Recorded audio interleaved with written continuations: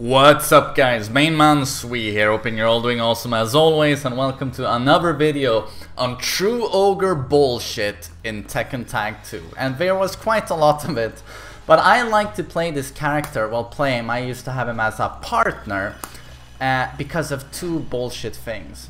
Because these two really stood out. And I've showed you guys the waning moon, or as someone very appropriately called it in the comment section of the video, winning moon. Because you'd usually win. It's just such a cheesy throw. But there's a tech trap, so that's when they tech roll. There's a tech trap that is also just super fun. That was a great reason to play True Ogre in this game. It was actually called, what was it? True Ogre Epic Tech Roll Barbecue. I think that's actually what it was called. And this was, you fought your opponent, like, and you tried to look, how does he like to stand up? A lot of people like to tech roll, and especially in this game, you know, where you could always reset people. Okay, I have tech roll on, but you know how this works. Like, wait, I'm gonna turn it off. This doesn't work in, wait, we actually need him to stand up, back quick roll. This doesn't work in Tekken 7, but in Tag 2 you can actually refloat people who try and stand up or back roll, whatever, like so. In Tekken 7 they just slide away from you into safety. So in this game, Oki was 50 times as dangerous as it is in Tekken 7, and of course this is also due to being able to do tag assaults. Tag assaults like this, you know, tag in your partner, 1 million damage. So people usually tech rolled, if they do so in Tekken 7 as well. So with this setup, what you checked for was, does he like to tech roll towards his left? So this is up now. Oh, that way. If he did that, you had a setup here that would kill him immediately if he did that tech roll. If he does the tech roll, he's dead. That's pretty cool, right? So what you would do, if you had to get a launch and then bound, and then he tech rolls like that, and he's dead. Just like that, super easy, barbecue Raven. So how does this work? You can do this from a long combo if you want to, but that's not as fun because you want them to stay alive for as long as possible and get tortured. So the way I set this up, I would just launch and then bound immediately, because the follow-up combo is going to do so much damage that you didn't want to do a prolonged staple at the start. That would minimize their suffering.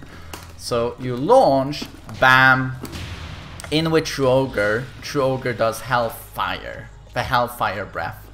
And as you can see, if I do it like this, Armor King leaves, because it's a pretty slow move. So you want to do it immediately, like so.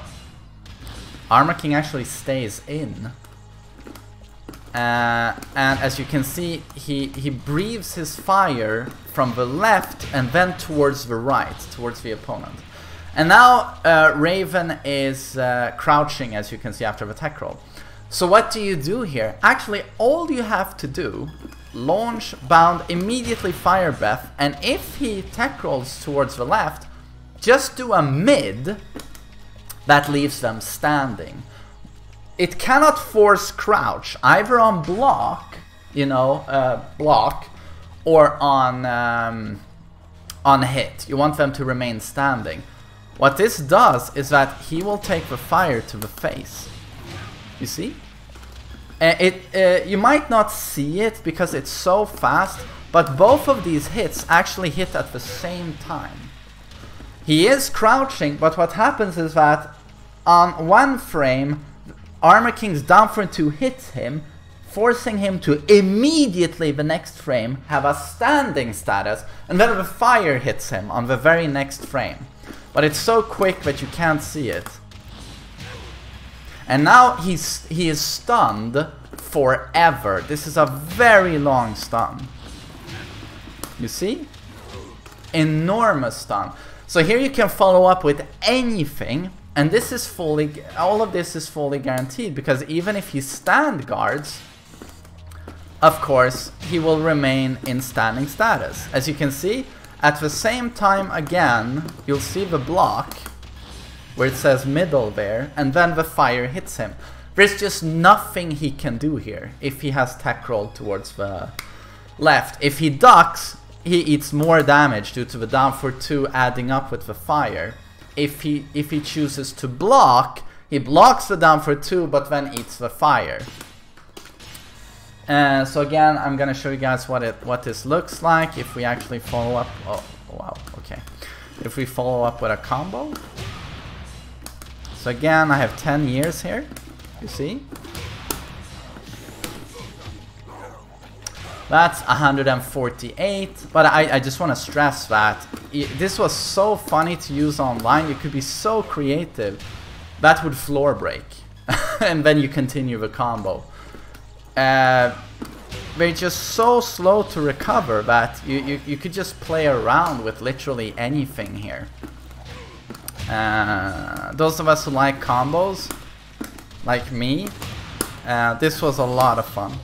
Tag 2 overall was just a playground for this sort of shit, this sort of cheap garbage. And this setup is super cheesy. I would use it a lot. A lot of people like to tech roll, of course. A lot of people like to tech roll that way. And if they just happened to do that once, they were dead. This is so easy to do. So yeah, this is the True Ogre Epic Tech Roll Barbecue, and it's super easy to do. So if I do a proper staple, bam, bam, bam, bam. Yeah. Maybe we can even maximize the damage a little bit more.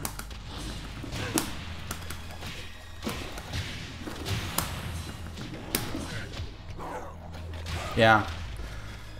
And you know, with a wall, of course, that was death what you just saw, because you have to add the 40, the 40 initial damage here with the rest.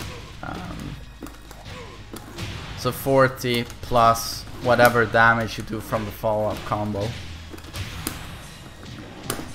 So this is 196 damage. So yeah, crazy setup, was a lot of fun to use. Probably not as fun for the opponent getting barbecued. But yeah, there are a few fun memories from Tag 2 and it's doing this sort of stuff. But you know what, you can't even call it fun, because the next day it would be me eating something like this. Or just the good old back 1-4 from the cup was a blast. But I hope you enjoyed watching the barbecue, and I hope you all have a lovely day. Take care.